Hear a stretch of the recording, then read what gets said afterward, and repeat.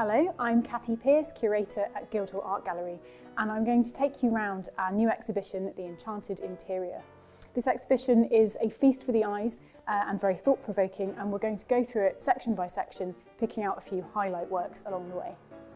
This exhibition has been brought together by Lane Art Gallery Newcastle and adapted for the Guildhall. We've added some more of our permanent collection works into the display. The show explores 19th century depictions of women trapped in highly decorated interiors, often with sinister undertones, and how contemporary women artists have subverted this theme. Above all, the exhibition puts women's art at the forefront. Our first section is called Captivating Beauty, and it looks at classic examples of mid to late Victorian art tastes. This covers a range of styles, but primarily with a focus on Orientalism. What the works in this section have in common is that they all feature women as the chief ornament of a highly decorative space. They also look at Orientalism, and by that term we mean Western artists producing images of the so-called exotic East for a European audience, but fetishising the culture of the Middle East and North Africa. This style of painting was produced for Victorian buyers who wanted to adorn their homes with beautiful objects. Their own enchanted interiors at home would be decorated with images of enchanted interiors. In Whistler's painting of 1868, Three Figures, Pink and Grey, we see how the artist is influenced by Japanese prints. Whistler is less interested in the female figures as individuals and more as a conveyor of tone and mood. They're very much meant to be carriers for his palette. So the pink and grey and the slightly sort of orange tones that you see coming out in the headpieces are meant to come together to create an aesthetic sensory experience. This painting is not about women, as individuals, it is about using them as decorative objects.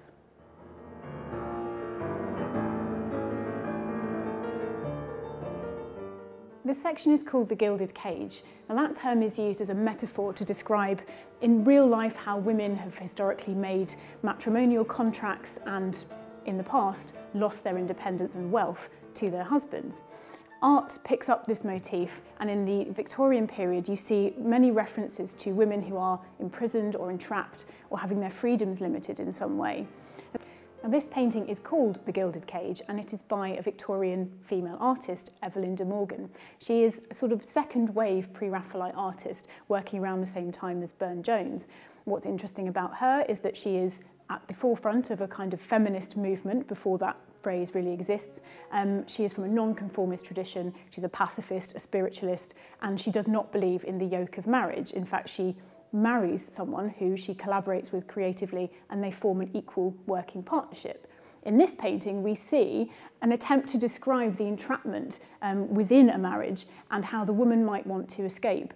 It also contains within it a literal gilded cage with a bird trapped within it. Now, this is the male figure, and he is sort of passively looking away. His wife is desperate to get out the window and join the pageantry and revelry going on outside. We see how she has discarded her jewellery and the signs of luxury and material wealth that perhaps she has, that have kept her comfortable and yet limited her. And we see her book has been abandoned. So there is a tension between education and independence and learning and material comforts, which may be appealing but are limited and unable to endure.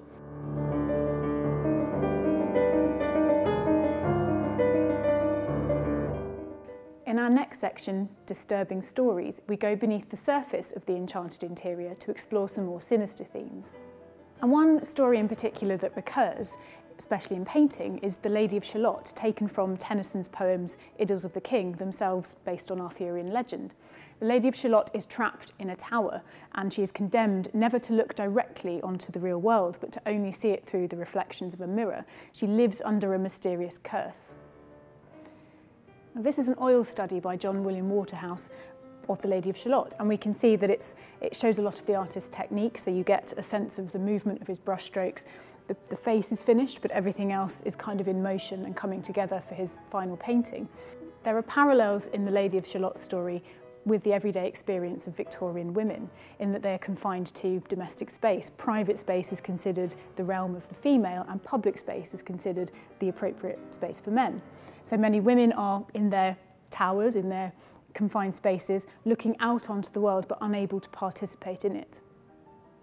Contemporary women artists can make explicit what the Victorians could only imply, and Maisie Broadhead's piece Shackled from her series Pearls starts to bring women out of the frame. The woman is shot in the manner of 18th century portraiture, but what's made very obvious is her entrapment. The string of pearls, the sign of luxury and material wealth, is in fact a set of handcuffs. Not only that, the handcuffs extend down onto the floor and are weighted to the ground.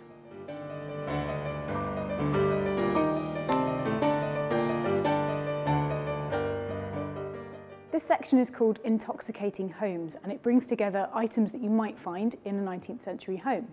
For example, wallpaper based on Sleeping Beauty by Walter Crane, and a birdcage which once belonged to the artist Alma Tadema and was also owned, we know, by George Frampton. This piano was given to the artist Edward Burne-Jones by his aunt as a wedding present, and it was undecorated at the point at which he received it. However, he painted on it, and we might wonder what this tells us about his attitude towards women or about the depiction of women on items of domestic furniture. Well, for a wedding present, the scenes of these women here aren't particularly celebratory. In fact, what we see on there looks suspiciously like a Grim Reaper, and these women are all in various attitudes of soporific effect, or possibly despair. We know that Burne-Jones had a somewhat problematic relationship with women, and possibly even with marriage. He was known to have said women should all be locked up. This next section is called Becoming Objects. We've seen interiors that act on their inhabitants in entrancing and intoxicating ways, but another form of enchantment to provide inspiration for artists is that by which an inanimate object may be brought to life, or a living being might be made inanimate. The works here make literal the association of women with objects, but not necessarily for the purpose of objectifying them.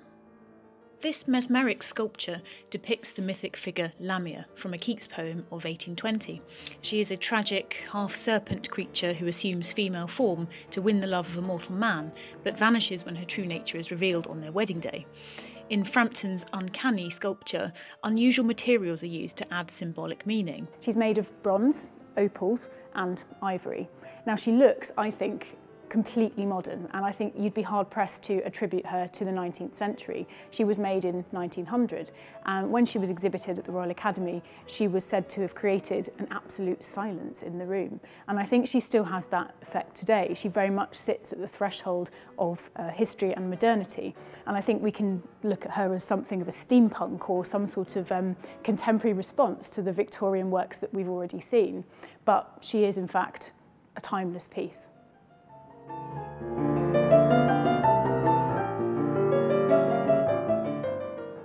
So we have looked at the languid beauties trapped in domestic spaces, passive, objectified, perhaps beautiful but static. We are now going to look at something a little bit more visceral, a little bit more psychologically intense. This next section is called Experiencing Enclosure and starts to look at the embodied experience of women trapped in enclosed space. Although this looks like an unassuming metal grille, it is in fact part of an installation created by American artist Shana Lutka, and it contains within it a world of meaning. Her work looks at psychoanalysis and surrealism, and this is based on a series of visits she made to Salpêtrière Hospital in France, which was the site of hysteria studies. When she visited the hospital and saw the cells that the women were kept in, some as young as 14, she noticed that although there was very little in them, what there was were little metal grills in the skirting boards which connected through to the adjoining cell. And these suggested to her a crack of light and air and perhaps a means of communication where the women could exchange information or talk or deal with their situation.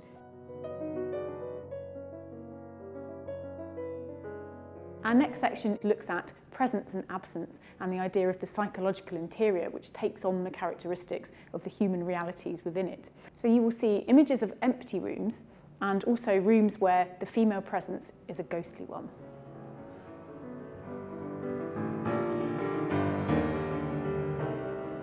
Now, this huge installation is by Iraqi artist Have Karaman, and what she has done is create a kind of bird's eye view layout of an Iraqi home. It's influenced by the childhood home in Baghdad, which she fled from as a refugee of the Iran-Iraq War. But what she does is embody it with a version of herself ghosting through the rooms. This pattern here represents the screen that segregates the sexes in the traditional Iraqi home, and she configures it as an opportunity as well as a limitation.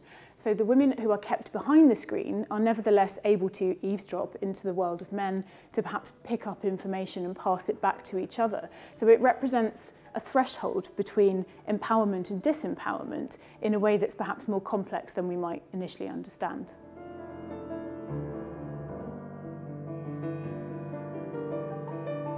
Our final section brings us back to the Pre-Raphaelites and the idea of resisting enchantment. And as we've seen, contemporary artists reframe this idea repeatedly throughout the show.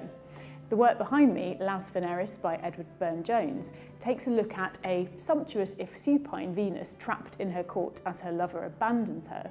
This section looks at the idea of the enchantress and the limits of her power.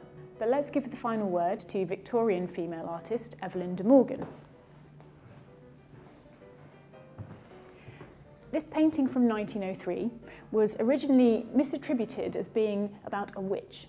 And if we look closer at the symbols in the painting, we see that that is far from being the case, although she does have a lovely black cat familiar down here. I think when we look at the philosophical texts on her shelf, at the fact she is mixing some sort of love potion, and that indeed is the title of the painting, she is a benevolent alchemist. She's certainly an educated woman and using her powers for good.